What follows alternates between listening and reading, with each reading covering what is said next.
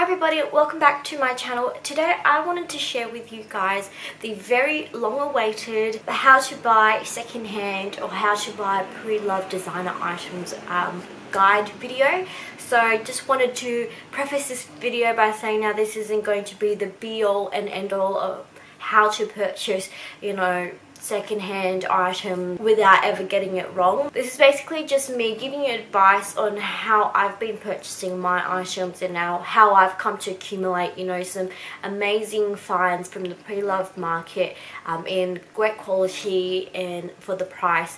You just can't beat it. So there's a few reasons why someone would want to buy from the pre-loved market. For myself, it's firstly, I love vintage pieces. I am more the type that I enjoy the thrill of finding amazing pieces, in amazing quality for such a great price. Some of the pieces I enjoy are discontinued, and that might be a reason why I prefer to purchase secondhand, or just generally sometimes quality is better, and for the price you just sometimes it's hard to justify buying brand new. So there's a range of reasons. Some people just find that the price point is just better for them. They're not willing to shed out this many thousands of dollars brand new. There's a good reason for everyone to purchase from the pre-owned market. And so if you are looking to dip your toes in that little realm of pre-owned, pre-loved, secondhand, previously owned, then continue to watch this video and we will get on with it. So what I'll do is I'll give you my tips and advice, and then I'll move on to show you some of my favorite vintage secondhand pieces that I've come to collect. I've got my notes in this GM agenda here, and no, unfortunately this is not vintage, but this is secondhand as well, so this all ties in. So number one tip: do your research on the item. I know it's easier said than done, but honestly, when I go to purchase my items, I research the heck out of that item. Like, I will watch a million YouTube reviews, I will look up a million Google images, I will stalk the item on Instagram, like find a hashtag for it and then stalk all the pictures there. I will even go ahead and look up replica videos, just so I know what an authentic piece looks like and what a replica looks like. So the replica videos, I look for what is obvious, what isn't, so that when I look at that item on a listed piece or a listing on eBay or on the website, then I can actually look at those sort of red flags as well that might be applicable to more fake items as compared to authentic pieces. So really get to know the item that you want to purchase. If you can, try to have a look at it in stores, but ideally you just want to be looking at YouTube videos of authentic pieces, looking at all the little details, so where the hot stamping is placed, what the heat stamp looks like, because it might be a little bit different compared to how it is now. Look at the grommets, where they're located, whether they have the imprinting on them. Also look at the stitching. Sometimes there's a double stitch in different areas. Just really look at the details. It's all about the details, because that is what fake pieces do not have, because that is why these items cost a lot, because of all the little details of making sure all the stitches are perfect. For example, like Chanel has like more than 10 to 11 stitches per quilt, so I actually count the stitches in the pictures that I get. So like if I'm looking at an item, I try to zoom in as close as I can, and then I go ahead and actually count every little stitch in that listing. So do your research is all I'm going to say. Yeah, that you have to. You can't just buy something and then expect it to be real and then be surprised it's not, if you've kind of blindly just gone ahead and purchased it on a whim. So that's the first one. The next I want to mention is reputable secondhand consignment stores. Now, you guys, if you watch YouTube videos, you would know all about the different, really well-known secondhand consignment stores, and I'm talking about Fashion File, Yugi's Closet. There's also Portero, there's Pattina's Boutique, there's Anne's Fabulous Finds. So those are more American based. I believe Portera is American, I'm not 100% sure, but the Real as well. Those are all American based kind of companies that deal with secondhand, you know, pieces, and then they will ship to wherever you are. Now I think that these stores are really popular because they have a following, they're well known, they have a reputation behind them. So because of that, they also are able to charge more for their items. So that's why I don't frequent those places often, just because I find that the price point when you convert it back to Australian dollars is just not worth it in the end. It's just I could do better. I could just purchase it brand new and it would be the same price. So that is my only real gripe with those sort of stores, just because they do have the following, they have the market for it, they can charge their prices, they can really, you know, hike the prices up a little bit. Also, you have to be aware that when you purchase from, you know, most US consignment stores, you do have to pay customs and duties. Not that I'm advocating for, you know, trying to avoid it, but that's just something you have to take into consideration when you think of the final cost. You have to pay for shipping,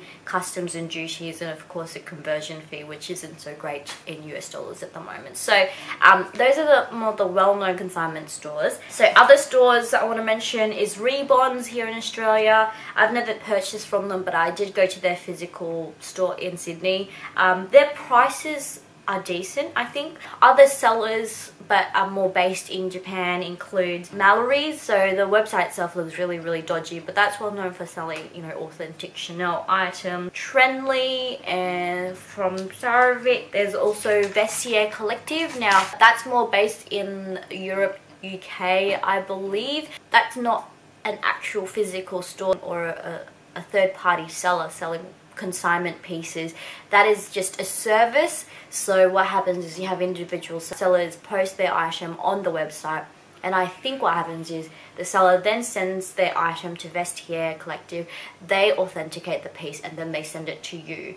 So I've never purchased from them again, but they've been featured on some magazines before in the past. So apart from those consignment sellers, there are other places you can purchase it, primarily eBay, with consignment sellers on eBay. You can also buy from private sellers in eBay, and nowadays there's a lot of people buying from Instagram and Facebook. So there's a range of places you can buy secondhand items from. I actually prefer to buy from eBay. I know, watch out, eBay, but eBay is not as bad as you think. eBay isn't, you know, used to be, if you look, eBay used to be like AliExpress or Alibaba, where essentially every like fake item under the sun is sold on there. But they've really tightened things up nowadays, and you know, maybe 80 to 90% of the things on eBay are authentic, and a lot of them are reputable, and it's all about, you know, doing your research on the seller as well. So I like to purchase my items from Japanese consignment sellers.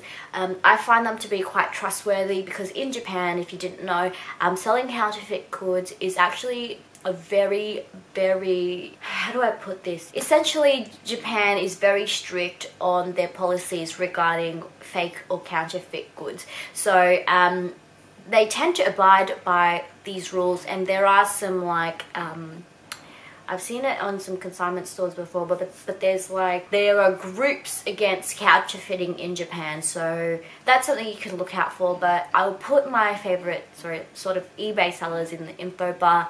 But I find that I prefer to buy from Japanese consignment sellers because value for money, that is where I get the best price for my item, and they are really well known for selling, you know, secondhand Louis Vuitton and Chanel. Because if you've ever been to Japan, you would know there's almost a consignment seller on every corner, primarily Louis Vuitton, Chanel and Hermes. Like, the Japanese love their designer goods, so that is why I like to buy from Japanese consignment sellers. I'll go into looking at seller details later, but I have also purchased from private sellers on eBay before. But you know, there's a range of places where you can buy authentic items, and a lot of people are in Facebook groups nowadays that sell, you know, authentic Louis Vuitton, Chanel, things like that. So there's a range of places to go. I'll list a whole set for you guys to check out. So you found an item that looks okay, but you're not 100% sure. Hopefully by this point you will have done your research and you would have looked for the red flags. So red flags is basically anything that's obvious to you, that's kind of making you a little bit nervous, a little bit uneasy.